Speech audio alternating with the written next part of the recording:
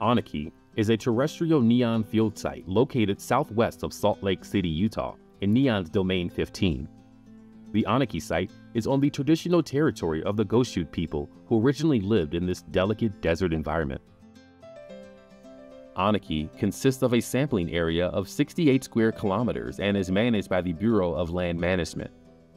A 26-foot-tall flux tower extends above the sagebrush and western juniper that measures a full profile of atmospheric conditions. Remote sensing surveys of Onaqui collect lidar, spectrometer, and high-resolution camera data. A series of 5 soil plots located within the flux tower footprint capture photosynthetically active radiation, soil heat flux, and solar radiation at the soil surface, while soil moisture, soil temperature, and CO2 concentration are measured at multiple depths below ground. Precipitation data is collected with a tipping bucket at the top of the tower and a Double Fence Intercomparison Reference near the tower.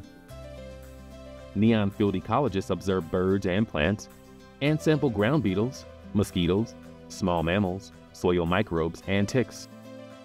Lab analyses are carried out to provide further data on DNA sequences, pathogens, soils, and biochemistry.